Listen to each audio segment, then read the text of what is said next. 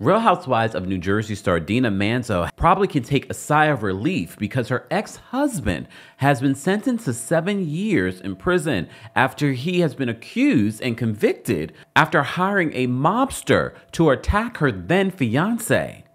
Sean Diddy Combs' legal team is asking for the alleged victims in his case for their names to be revealed so that he can prepare for trial.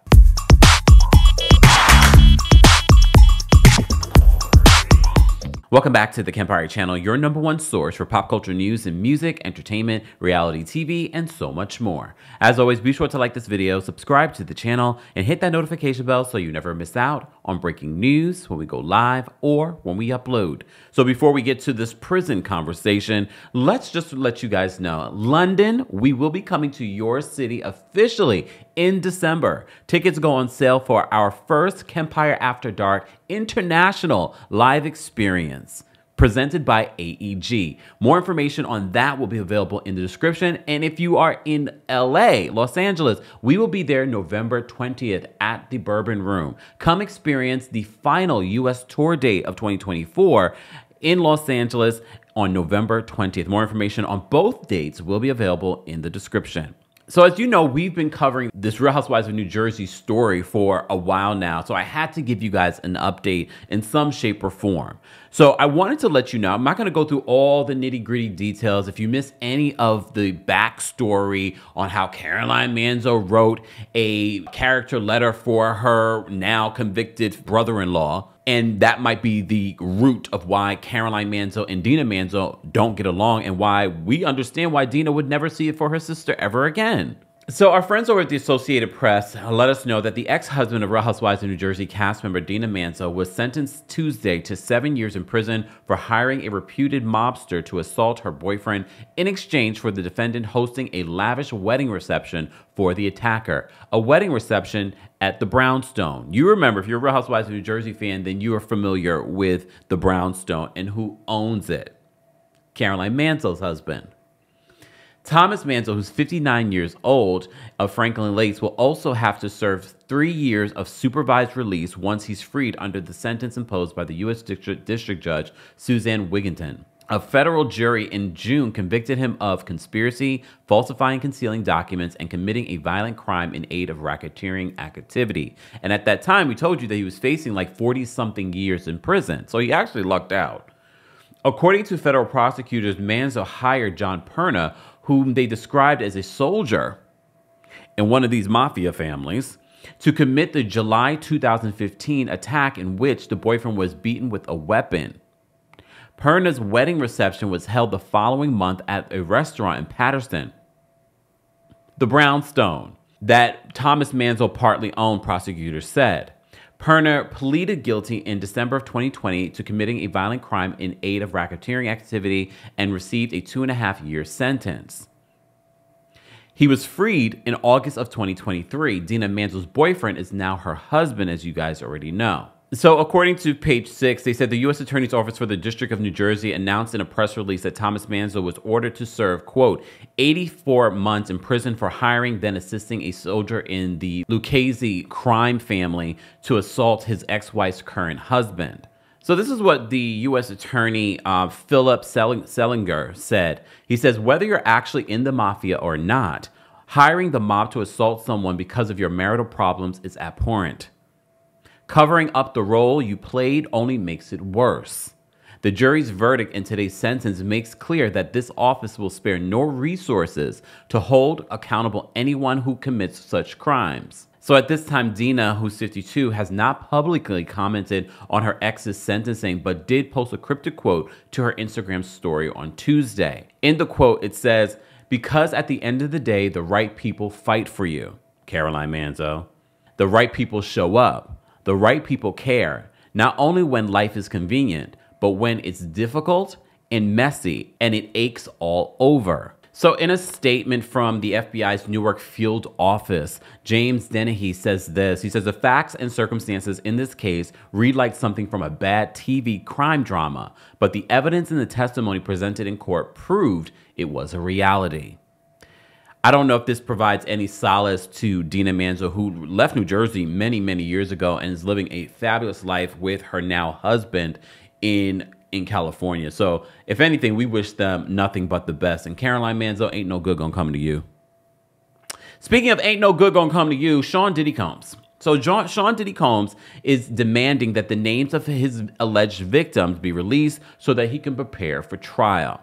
So Page Six says that Sean Diddy Combs' legal team wants the names of his alleged victims to be revealed so that he can prepare for trial. On Tuesday, the rapper's lawyers hit back 6 lawsuits that were filed against Combs the day prior, accusing the disgraced hip-hop mogul of a range of sexual crimes. According to the court documents obtained by Page Six, including Mark Agnifilo, Tenny Garagos, Anthony Rico, Alexandra Shapiro, and Anna Estavio, want the government to identify the alleged victims so that Mr. Combs can prepare for trial. The Revolt co-founder legal teams argued in the docs that their client's case is unique because of the number of individuals levying allegations against Mr. Combs due to his celebrity status, wealth, and the publicity of this previously settled lawsuit and the grand jury leaks and false inflammatory statements by the DHS agents.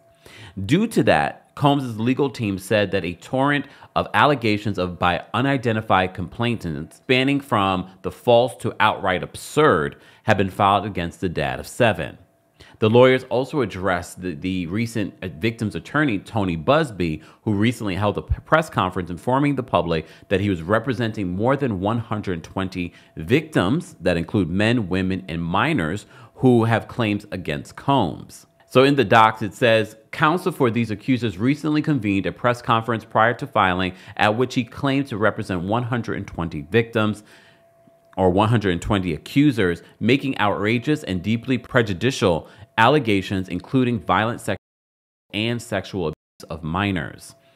This publicity stunt broadcast on Instagram included a 1-800 number that reportedly received 12,000 calls in the first 24 hours. Additionally, Combs' attorneys want the government to, quote, turn over exculpatory material regarding the leak of the 2016 hotel video surveillance, which showed the rapper violently attacking his then girlfriend, Cassandra Cassidy Ventura. They also want the identities of the Homeland Security investigation agents who were responsible for the leak.